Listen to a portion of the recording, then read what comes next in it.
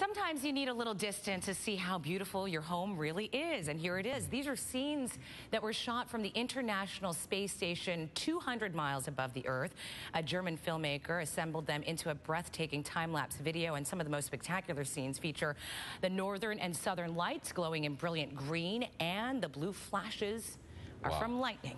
Beautiful. It's amazing, isn't it? A South Los Angeles mechanic hopes to change the automobile industry by turning fine vintage sports cars into electric cars. Pretty cool. KTLA's Dave Malkoff shows us how he's pulling the plug on gas vehicles.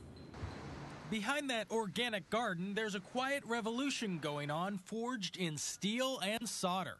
We are at my shop here in a neighborhood called Canterbury Knolls. Just north of Inglewood in South L.A. is Greg Abbott's garage. Now, with his signature mustache and glasses, everyone calls him Gadget. Metal fabricating. I used to be a contractor, and then I moved into the electric cars.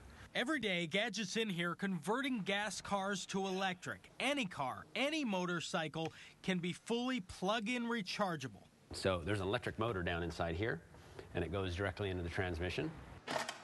And in this box, there's those batteries, 365 volts worth charging overnight. This car is over 100 miles, and the car that I drive, I get about 150. But it's expensive, so it is a it's a big jump. It's 30 grand.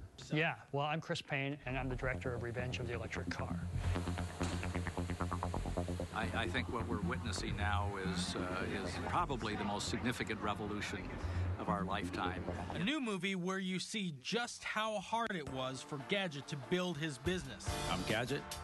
Been living and working in this warehouse for 16 years. And then for the last couple of years, I've been doing electric cars.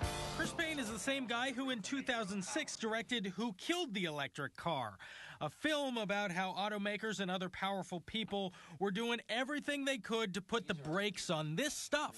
And now, only 5 years later, you have the car companies coming back and going, wait. We want to be in the game on electric cars. From what I've seen, all the major car companies already have models that they're pushing. Nissan's Leaf and GM's Chevy Volt lead the pack. In the new documentary, we see how little shops like Gadget's here in South LA are coexisting with Detroit and Tokyo. The technology is there, the batteries are there. It's all about the batteries themselves, a revolution that started in your pocket. So this is my cell phone here. What is this thing here? Well, that's a little lithium-ion battery. Faster, smaller, lighter, cell phone-type batteries are what power or help to power every new electric car out there. So what you just showed me is basically one of these. For electric cars to work, you have to mine the lithium. There are stories that we're going to run out of it, but there's actually very little lithium in a battery. It's mostly copper and iron.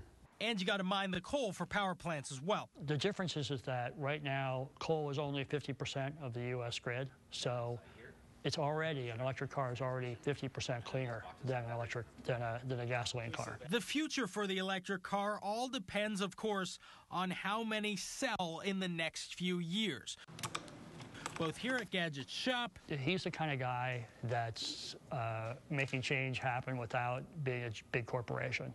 And in the world's new car showrooms. Little by little, if we all chip away at it, I think the world will change. It needs to happen quickly. In South L.A., Dave Malkoff, KTLA 5 News.